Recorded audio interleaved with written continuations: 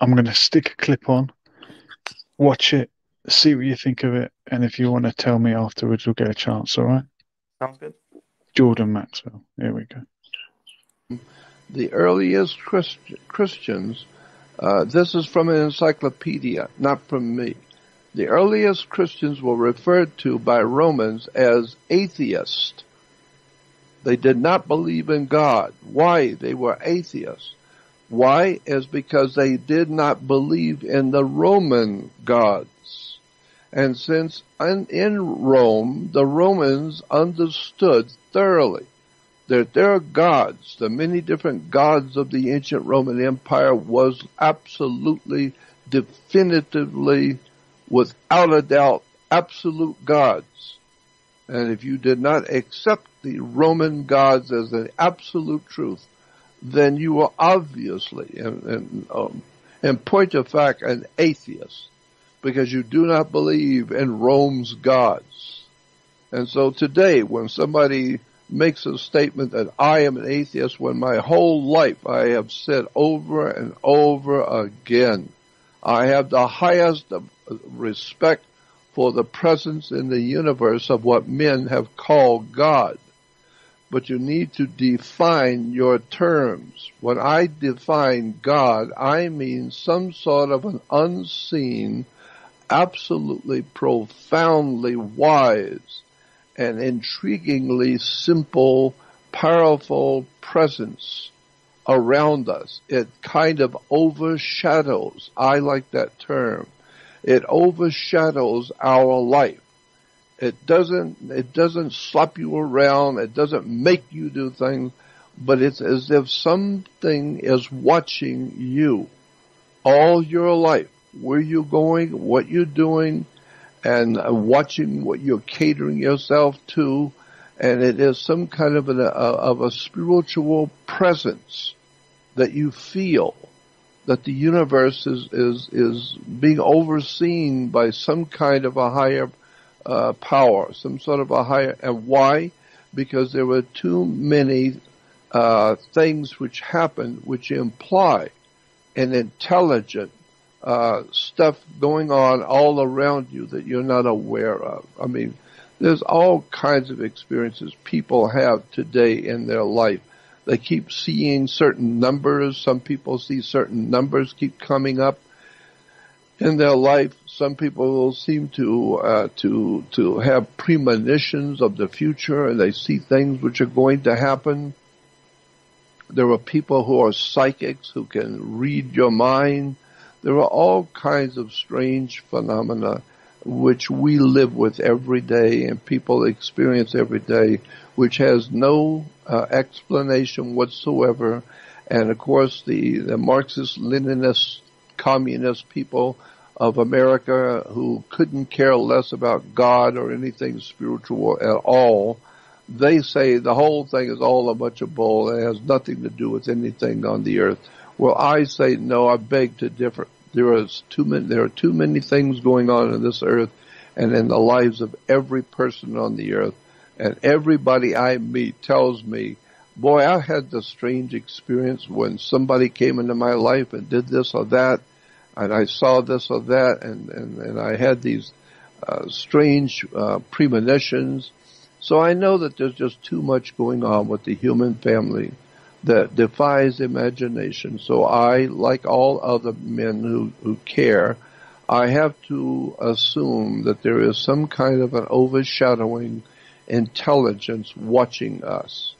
And it gives to each one according to his deed. You do things good for people, people will come back and do good things for you. If you go out and hurt other people will come in and hurt you. So there's like a laws in the universe. What goes around comes around. And why is that in everybody's life? Does somebody keep track of every single human? Yes.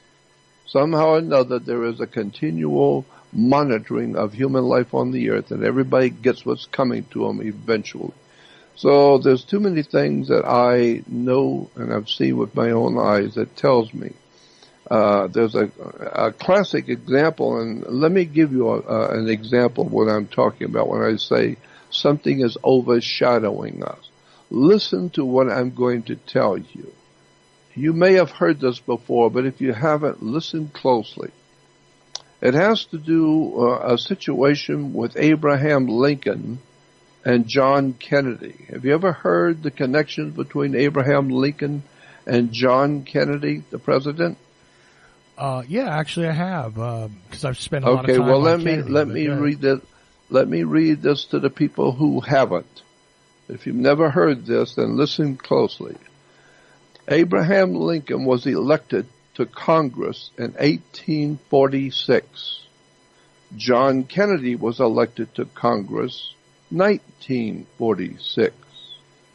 Abraham Lincoln was elected president in 1860. John F. Kennedy was elected president 1960. The names Lincoln and Kennedy each contain 7 letters. Both presidents were particularly concerned with civil rights. Both wives of both presidents lost children while living in the White House. Both presidents were shot on a Friday. Both presidents were shot in the head. President Lincoln's secretary was named Miss Kennedy. Kennedy's secretary was named Miss Lincoln. Both were assassinated by Southerners. Both were succeeded by Southerners. Both successors to both presidents were both named Johnson. Andrew Johnson, who succeeded Lincoln, was born in 1808. Lyndon Johnson, who succeeded Kennedy, was born in 1908. John Wilkes Booth, who assassinated Lincoln, was born in 1839. Lee Harvey Oswald, 3 names, Lee Harvey Oswald, who was said to have assassinated Kennedy, was born in 1939, exactly 100 years apart. Both assassins were known by their 3 names. Both names are comprised of 15 letters. Lincoln was shot at a theater called Ford. Kennedy was shot in a car made by Ford called Lincoln. John Wilkes Booth ran from a theater and was caught in a warehouse. Oswald ran from a warehouse and was caught in a theater. Both Oswald and Booth were assassinated before they could go to trial. All of these coincidences are not coincidences.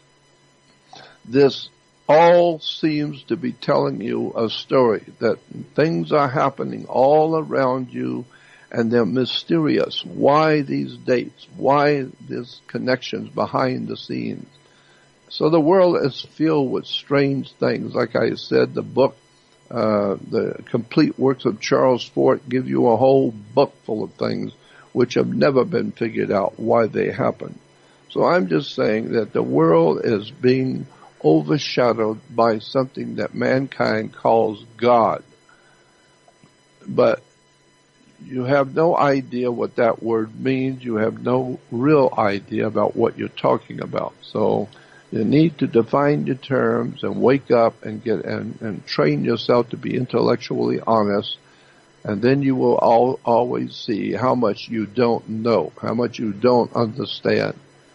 And then you will begin to ask questions, and that's what the human brain was designed to do, is wake up, grow up, become adult, and ask questions and begin to train your mind to be intellectually honest and look at the facts and look up the facts. Like Steve Allen used to say, there are 2 kinds of facts, the kind you look up and the kind you make up.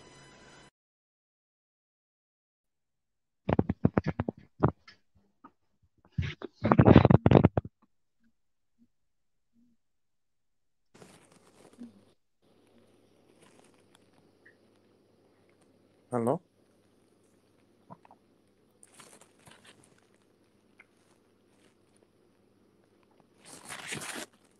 Is everyone there? Hello?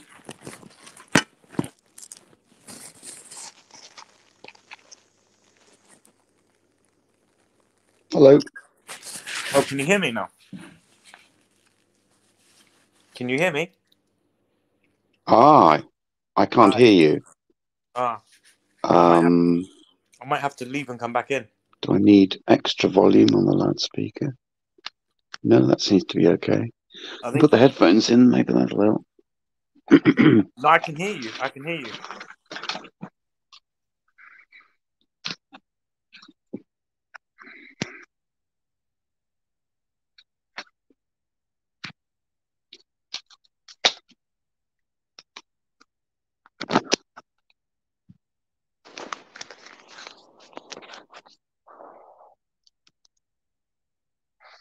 Right, can I hear anything now? Nope.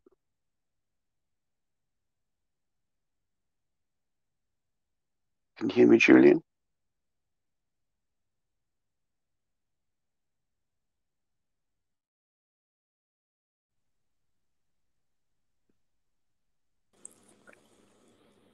Hi.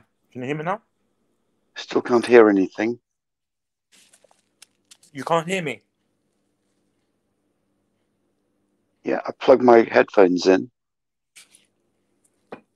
Julian. I've turned my volume up to maximum. Perhaps if I Julian. go to... Julian.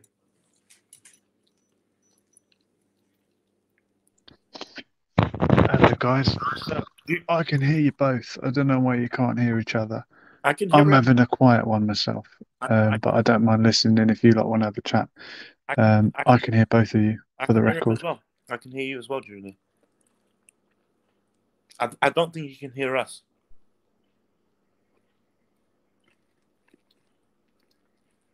Julian, I don't think you can hear us. Still can't hear anything.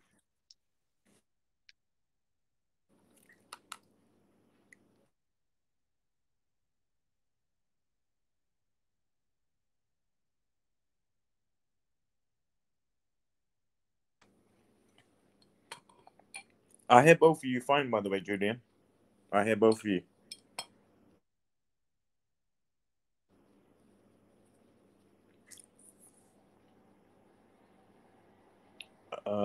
The host is not here. I don't know what's going on.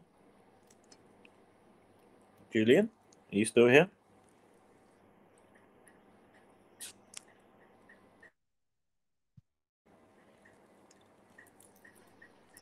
Here's something then for an instant.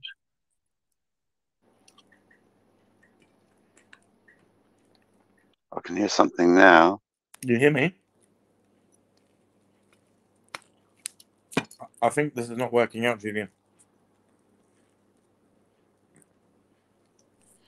Hello, Mac. Yeah, I don't know why it didn't work. Sorry, mate. Can you hear me? Yeah. Yeah, I don't know why. I thought you would be able to speak to Pete, but it didn't. Yeah. It didn't work No out worries. right. No worries, man. No worries. Leave I a don't know note on that. if Owen's going to jump on, but not to worry. Give it a Yeah. couple of seconds because Pete might jump back on. I don't know if it's because if I turn my mic off, then you can't hear each other. No, I can hear him. I can hear him, and I can hear Yeah. you. It's him. I think it's a problem You from can't. his side. Yeah, he couldn't hear you either. It's not you. It's me. No, I don't think it's us. I think it was him. That's all right. Owen's hovering around in the background. Is he? Let's see. All right. See if Pete. One more try with Pete. You have a chat with him if it works. I can hear you now. Oh, brilliant. Pete, you're through to Mac. Hi What there. did you make of Jordan Maxwell? Fantastic. Sounds good. It reminds me of the first insight of the Celestine prophecy from James Redfield about 40 years ago. When you start noticing coincidences, you realize the whole foundation of reality is spirituality. It's not material. Wow. Okay. I mean, yeah, I've always looked up to Jordan Maxwell. I think he's taught me a lot. If I'm honest, if I'm listening to him, I mean, were you meant to bring him on at one point, Julian? Yeah, I wanted to, Mac, but sadly he passed away before I got the chance. Yeah. Yeah, I mean, he's taught me a lot. I mean, a lot of the conspiracies I've learned probably from him.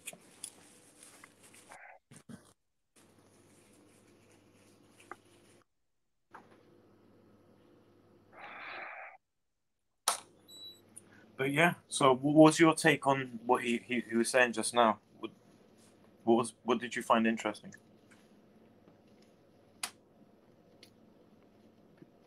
Can you hear me, Pete? Oh yeah, yeah. Well, the weirdness. When you start noticing the weirdness, it's very startling and makes you wonder what's going on. But don't you think it only seems weird, perhaps because we only see half the story? This probably gets even weirder. I'm just saying. I'm not saying it will get any better, but Yeah, when we you don't. don't. We don't have the apparatus, the awareness to know the big picture. We can just see shadows at the back of a wall, like Plato said. But we can see that it's very weird because we don't understand the big picture. But I think when we notice these things, we realize that reality is not material. It's not like a machine. It's far more complex than that, and far more than just matter and energy. I mean, I believe there is a God. There are people. I was actually having a conversation this recently with someone saying that, oh, if there was a God, why would there be so much like suffering and so much pain? And the only thing I remember hearing once was because someone said the same thing about in a similar situation, saying that, oh, I see a lot of messy hairs out there. Because of the messy hairs, then I feel like there's no hairdressers or hairstylists. But it doesn't make that statement to be true. So saying that there is no God because of all the mess in the world doesn't make it true. You see what I mean? Oh yeah. But ultimately, I don't think this. You can't just say that everything came into existence without a cause. There has to be something. I mean, you can't. If I turn around, and say, you know what? Can you think of an example where a bang, and then something came into existence after it? Like, is there any examples that we can think of in life, in nature, that a bang would occur, and then something would create out of that bang?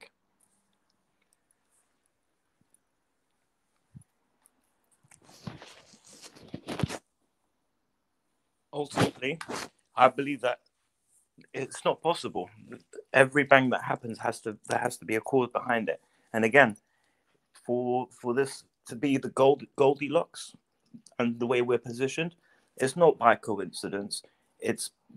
I mean, you got the likes of Einstein saying, if you pursue science, you'll come to the understanding that there is a higher intelligence at work governing the laws of physics. So it's clear that there is something in charge. And I agree with some of the points that he makes, obviously, Jordan Maxwell. But it's true. I mean, what's your take on that? Well, coming from a vaguely Christian background, when I saw the Hollywood epics about Jesus, Ben-Hur starring Charlton Heston, The Rope starring Richard Burton, and Quo Vadis starring Robert Taylor, I concluded that story is so fantastic, nobody could make it up. And although it may have been embellished slightly, the basic historical story of the gospel, I reckon, is absolutely true.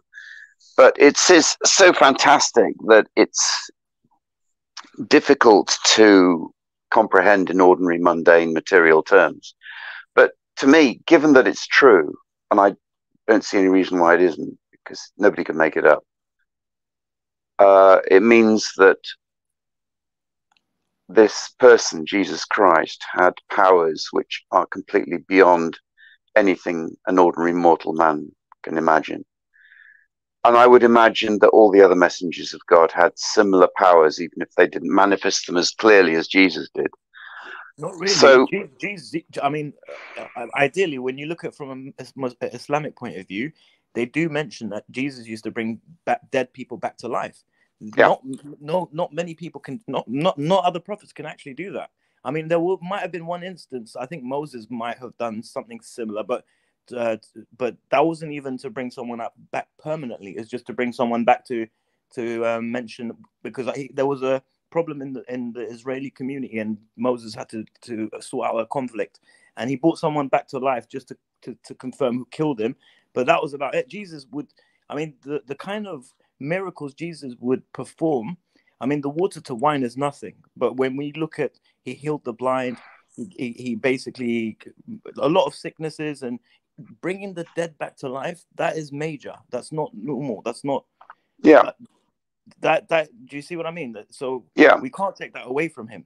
And again, there's another aspect that, I mean, most Christians I've noticed aren't aware of this, but Islamically we say that Jesus started lecturing from, first of all, I believe they say that his, instead of 9 months of labor, it took 9 hours labor for Mary to obviously to go through. But as well as that, he started lecturing from hours of after being born, apparently. And that was one of the orders, that Mary had to fast. And in her fast, I think she had to, one of the things was that she couldn't speak, and then Jesus would speak on her behalf as a miracle, to prove that he's not just an ordinary baby.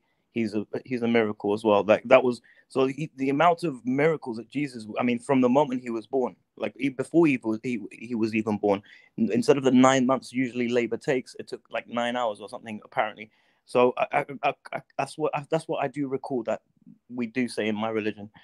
So yeah, Jesus is regarded highly. I mean, we say Muhammad was the one that brought the Quran, yes, but Jesus, again, we believe he's still alive ourselves, because he was ascended, as from a Muslim point, whether he was crucified or not, which we say he's not, but therefore he's still alive till this day, we believe. Or physically or spiritually. Both. We say he is. We, even though we say the Mahdi is returning, we say the Mahdi is coming with Jesus. Do you understand? Because there's going to be, the first has got to be the Antichrist that's got to show up. Then the Mahdi with Jesus has got to come and address the Antichrist. So ideally, we believe that Jesus is returning and he's still alive. We ultimately, he is, even though we say he's a prophet, he is our prophet of our time. Well, Jesus said to Peter, on this rock, in other words, what Peter had just said, his declaration of faith, I will build my church. And then later he said to him, the person who was upon whom he was going to build his church, he said, you're going to deny me 3 times before the dawn of the next day. So to me, for the church to deny the Christ spirit 3 times before the dawn of the new age, I think that's a reasonable interpretation. It might not be correct or accurate, but it might be plausible. And to me, the 3 messengers, the 3 Christ manifestations of the Christ spirit that have thus far not been acknowledged by the church are Muhammad, 622, the Bab, 1844, or the Mahdi or the Qayyim, and Baha'u'llah, the descent of Ruhullah, the Spirit of God, Jesus Christ. I don't know the full ins and outs of that religion, even though that came from, obviously it started up in my country, if I'm honest. But because what it is, what I can't connect the two is, I can't reconcile 2 facts together, and this is what I find troubling with that. I believe it's because first of all, they are uniting all religions, but at the same time, I'm not saying there's anything wrong with unity, but it just doesn't add up, because how are you going to accept someone who's worshipping a cow, for example, as like as the same, like it just religiously, I don't see how it works, but they're making it work. But at the same time, I feel if it's like the new world order agenda religion that are uniting. Do you see what I'm saying? We do have to be aware that they will introduce this type of religion, and I believe that's what it might be, because you can't say you're the Mahdi when the Mahdi was born in like 1400 years ago, supposedly, especially if you're in a region in a region in Iran, their belief of the Mahdi is he was born 1400 years ago, not in the late 1800s. So whoever was claiming to be the Mahdi, this information does not reconcile. He is in occultation, just like Jesus is ascended into heaven. Do you see what I mean? So the Mahdi is in the occultation, which I mean, the Sunni belief, or the majority of Muslims, you can say, they don't believe in that. They believe that he will later on appear, or he will be born later. But again, certain beliefs, it just doesn't add up. There are certain things for me, I feel that just contradict each other. If I'm honest, so it depends if you mix up the literal and the metaphorical. For example, the Jews expected Jesus to turf the Romans out of Judea, and because he didn't, they didn't believe him and thought he was a monster, not the Messiah. So it's very easy to take the prophecies literally, and therefore to think that they haven't been fulfilled by the messenger. So, for example, the Qayyim is supposed to establish the ascendancy of the will of God over the whole earth, and the Bab didn't do that. He was executed by a firing squad after 6 years. Yeah. And his faith did not encompass the world. It just encompassed 3 million of a population of Persia of 15 million, which is still quite impressive after 6 years. But it wasn't the whole world. So for the Bab's sovereignty to be applied to the whole world, you would have to say it was a spiritual sovereignty, not a political one. And that would be going against taking all the prophecies and the hadith about the Qayyim and the Mahdi literally instead of metaphorically, which a lot of people aren't prepared to do. Like, for example, when Jesus says he's going to be seen riding on the clouds in the visible heaven, the visible sky, in great glory, and every eye shall see him. You can take that literally, but it might not come true because it's not supposed to be taken literally. It might be a metaphor for spiritual principles in some way that are very more difficult to understand. And the same might be true of the prophecies concerning the Qayyim, the Mahdi. So are you saying that Jesus' return is more of Jesus, what was it? Awareness? No, Jesus, what's the thing? Well, to me, all the messengers have two stations, the human station and the spiritual station. So there was Muhammad ibn Abdullah, the man, and then he was stationed as a manifestation of God, where he was made the vehicle of the revelation of the Quran and everything that came from that. So the two beings in one person, like Muhammad said, this isn't from me, this is from God. I'm just a warner. I'm just telling you what I've been told to say. Jesus said the same thing. He says, don't think these words are from me. They're from my Father in heaven. So with all messengers, there's the human, and there's the divine, and the divine overrules the human, and the human becomes an empty, selfless channel through which the divine comes from God. So I think it's well, this is Baha'u'llah's explanation. No, but I'm just amazing. Yeah, Baha'u'llah explains a lot. You know, it's like in the Quran, it says, we will, we or I can't remember how God addresses himself, but he says, I will tell you of all your disputes. Presumably at the last day, the day of reckoning, the day of judgment. But these are all things that the Prophet Muhammad would say. You know that, right? He's just regurgitating everything that he's learned, I guess. I mean... Well, Jesus said, I have many things to tell you, but you cannot bear them now. Howbeit, when the Spirit of truth is come, he will tell you all things. So is he talking of himself being the Spirit of truth? So you believe that Christ won't return, it will be Christ consciousness that everyone will have, and is that what it is? Well, I think when Jesus said, you're going to deny me 3 times, I don't think he was talking about himself as Jesus. I think he was talking about himself as the Christ, the appointed one, the anointed one, the messenger of God. So Christ consciousness is what will happen rather than he will physically appear. Is that what you mean? I think that's what he meant. Yeah. So, for example, when the lower 6 did a church service in my boarding school just before I left, they postulated this idea: if Jesus had returned now, would we recognize him? Because he might not look like he did 2,000 years ago. he might be in a different human identity, even though the Christ spirit might be similar or the same. So I reckon the Christ spirit was in Muhammad and the Bab and I Baha'u'llah. don't think we've even got the correct what his appearance looked like correct. Do you see what I mean? And it doesn't matter. It doesn't matter. I mean, Jesus said, "By their fruits you shall know them." So if a revelation from God, if a messenger from God creates a similar transformation in his followers or in the community, or gives teachings that feel like it's the word of God, albeit slightly different for a different age, then if the fruits are good, because Jesus said a fruitful tree gives good fruit, a barren tree does not, and they don't get mixed up.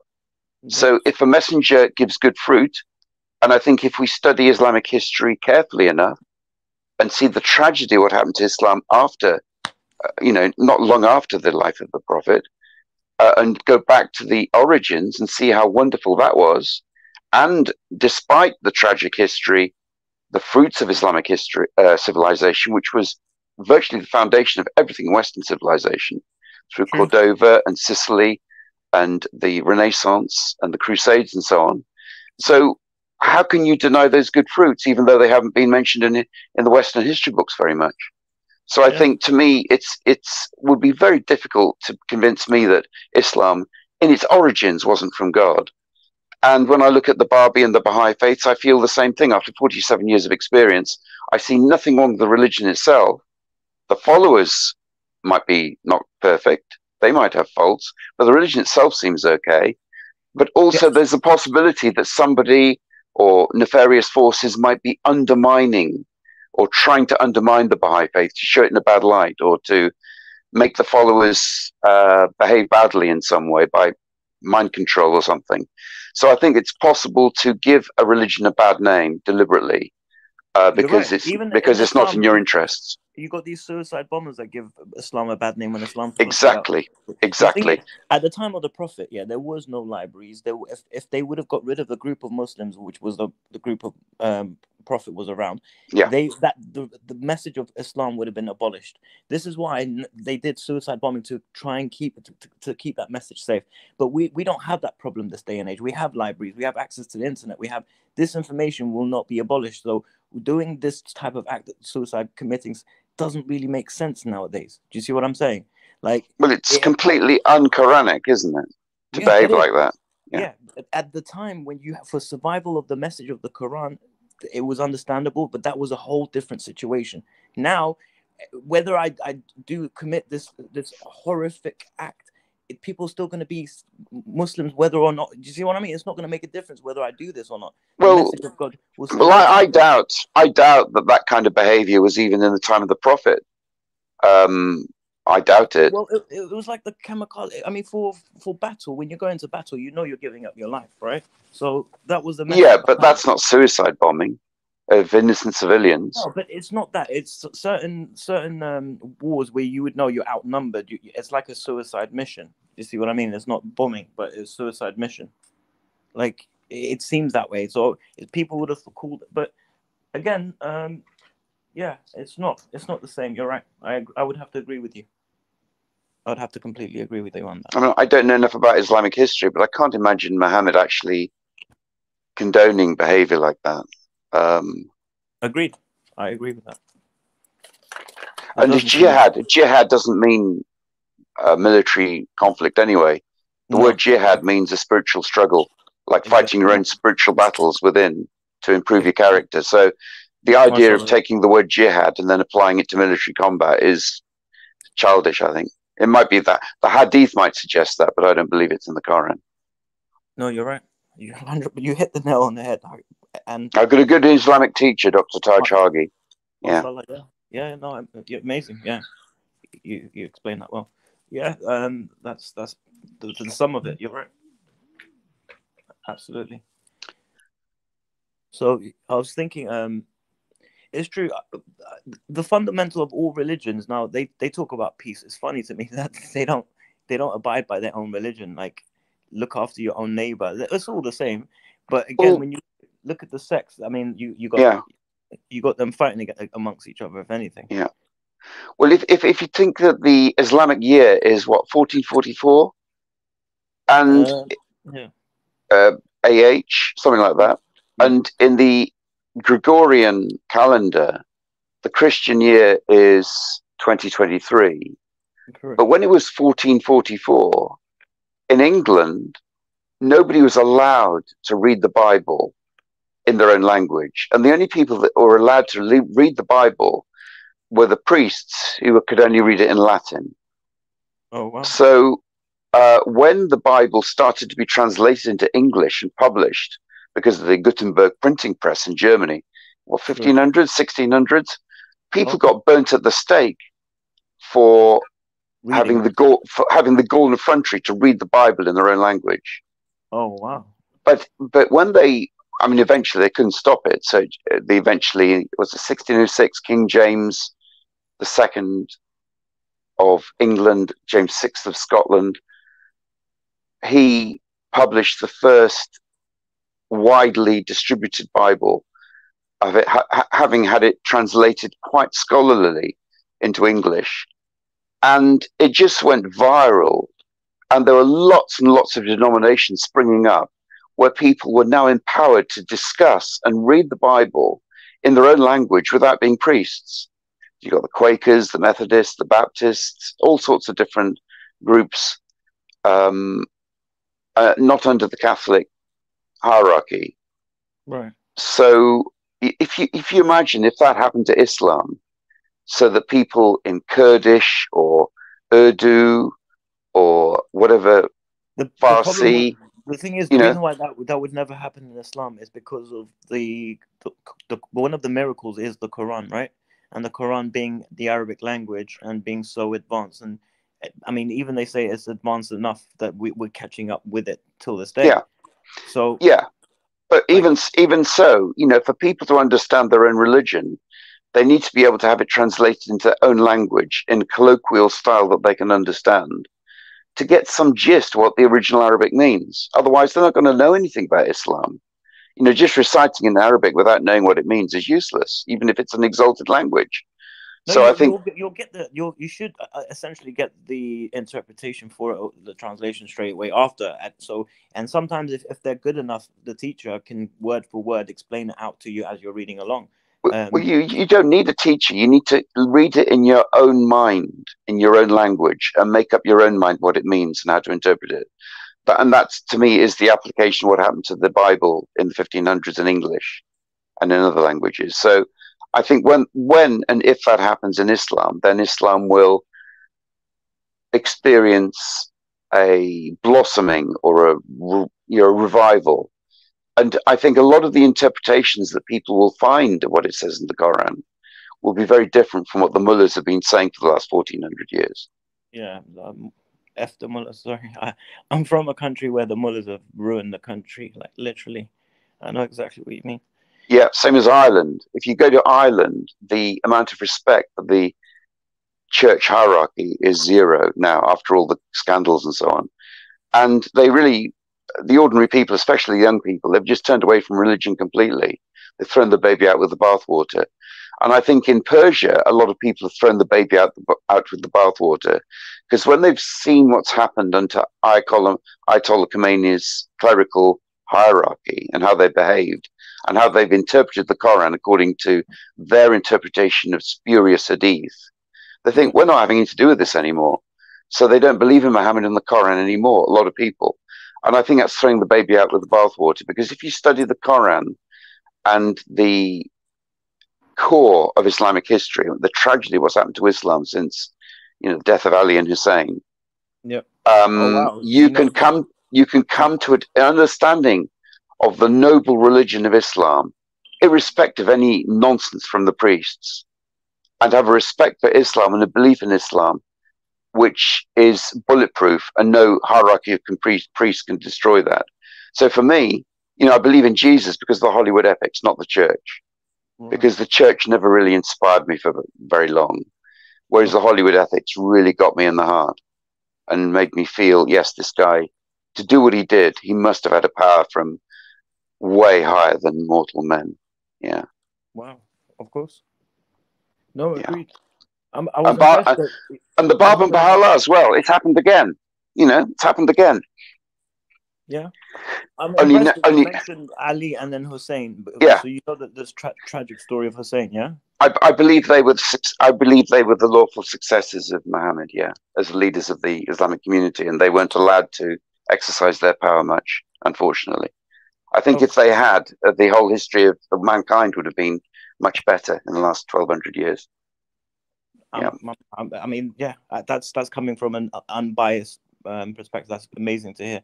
No, honestly, the thing is, I just personally like to look at the history and learn from, because I say history don't repeat. It's the fool that tends to, or is doomed to repeat it if he yeah, doesn't look back on the history himself. That's the way I see it. So for me, I feel it's important that I learn, especially the Islamic history as well. It's good to know. But some people will be like, yeah, that's the Sahabas, leave them be. That's nothing to do with. I feel that's a wrong approach to it. Do you see what I mean? Yeah, Sahabas. What's that?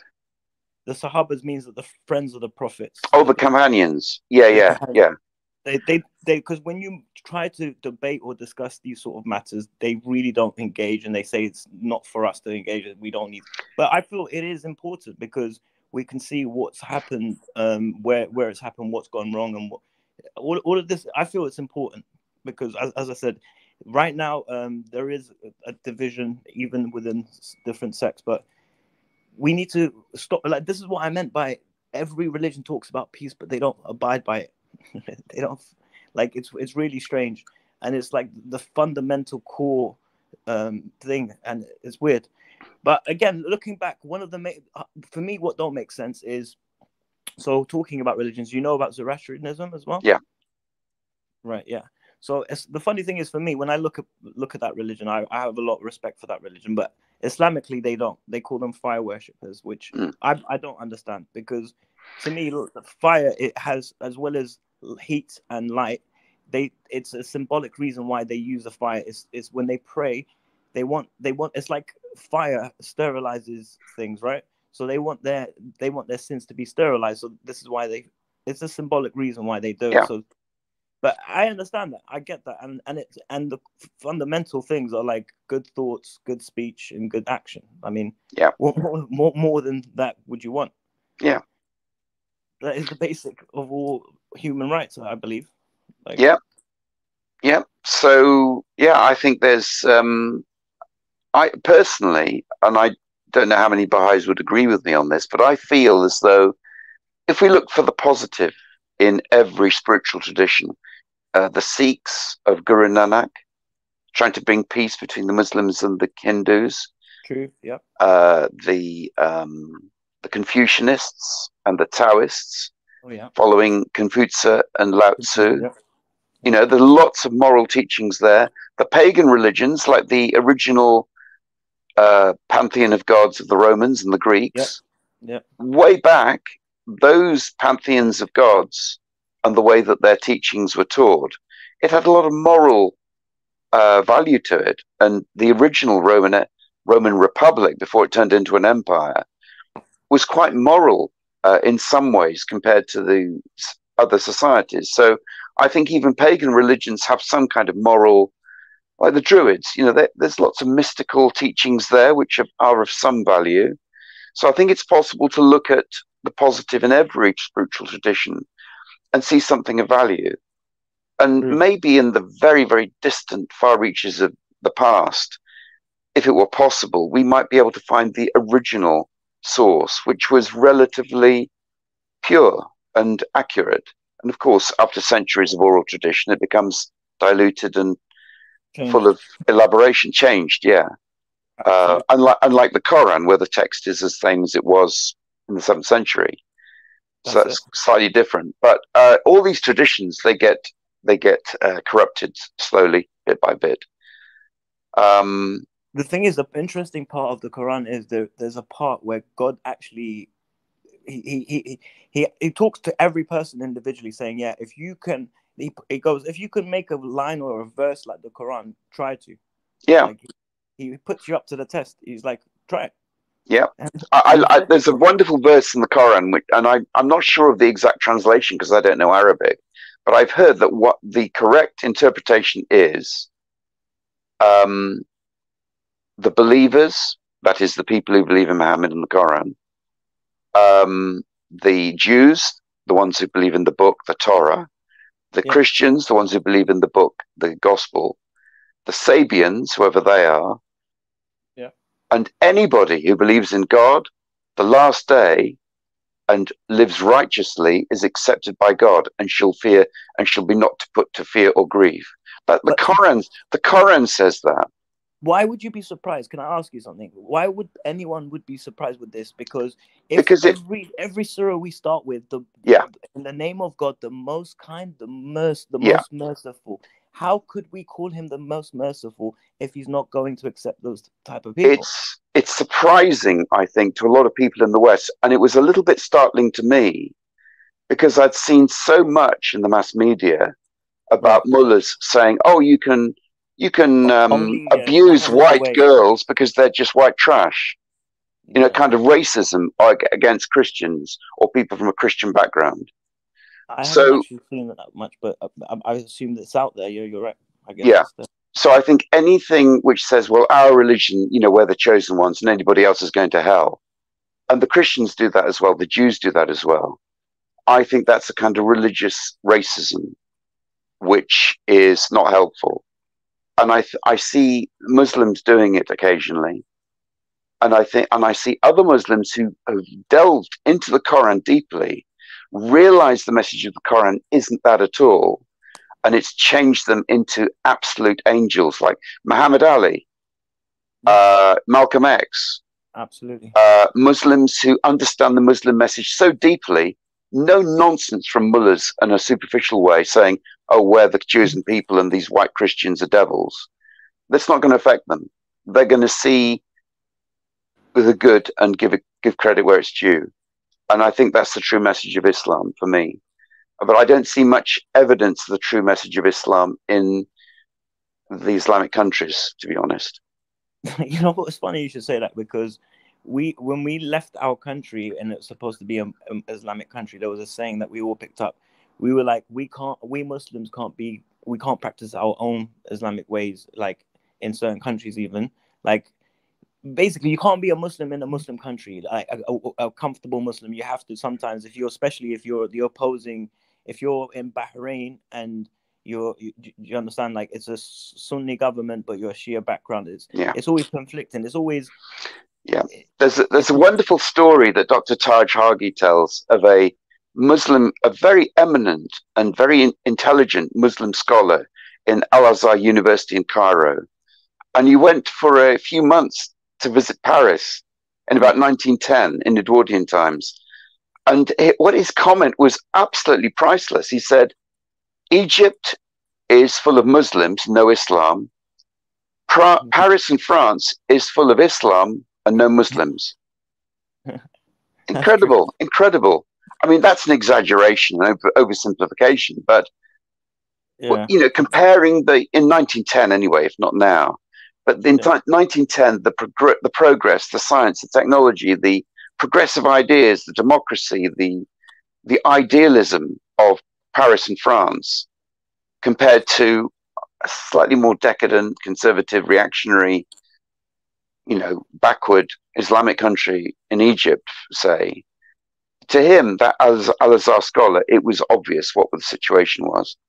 And then historically, I would say, well, the torch of civilization, it was passed from Islam during the Renaissance to Europe. Europe then had the torch of civilization, and Islam, where it had been the golden age of Islam in the Baghdad Caliphate of the Abbasids, that was completely trashed by the Mongols in 1200s. So after the 1200s, there was no Islamic civilization, and the torch of civilization being passed to Europe through the Renaissance. That's my understanding, anyway. Yeah, no, you're again hitting the nail on the head all the time, bro. You've done your. I've had a lot of. I'm standing on the shoulders of giants. Other giants have done all the work, all the spade work, and I'm just listened to them and, you know, absorb their insights. You know. You're even teaching me a couple of things here and there. I'm not gonna lie, bro. Honestly, mashallah, you are a very knowledgeable person as well. So I'm very inquisitive. I like to know. No, it's good. Knowledge is Yeah. power. Knowledge is beautiful. Baha'u'llah says knowledge is wings I can't remember the exact words, wings for man's ascent, like going up a ladder into heaven. It gives cheer and exaltation and gladness and joy. And I feel that. I feel, to know things and to learn is just wonderful joy. Because, for example, the history of religion, when you see the intricacies and the twists and turns and the development, and you wonder, what's God doing? But you can see the general thrust of history through the different stages of civilization. Yeah. And it's just Fascinating. It's more than fascinating. It's wondrous. I think is it Baha'u'llah quoting Ali in the Seven Valleys, where he says, "Increase my amazement at thee, O Lord."